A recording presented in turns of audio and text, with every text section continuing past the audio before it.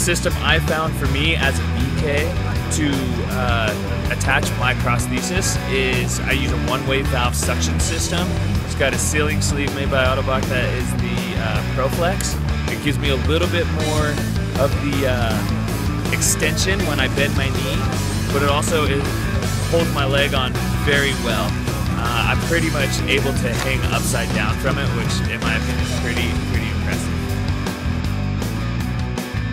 When you are training to snowboard, before you get out on the mountain and during the summer or just getting back on your feet, I would say a few of the things would be cardio, whatever that means to you, whether that's on a running foot, whether that's jump roping, walking stairs, riding a bike.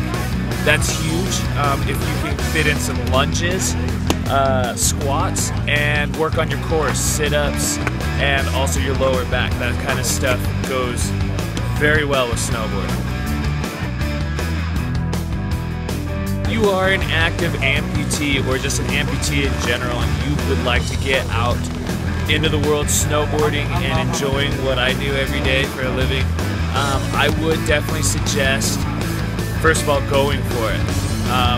Don't let anything hold you back. The second thing I would suggest is getting a hold of your local mountain and seeing if they have an adaptive program there at the mountain. If not, start searching around, call the local mountains or whatever your closest mountain is and see if they know of any adaptive programs or if they have one available. Yes, I am very active outside of snowboarding. I like to hike, I like to mountain bike, downhill and cross country. I like riding a bike just in general. I love wakeboarding, I love to skateboard, and pretty much anything that keeps me outside and active, I love to do. If I had two superhero powers, I have to say the first one would be the power of flight. Anybody who knows me on a snowboard knows I love to fly through the air. It's just something I like to do. And I think it would be rad to be able to fly as high as jets or out to space or whatever. I guess the second thing would be to be able to have the power of time travel.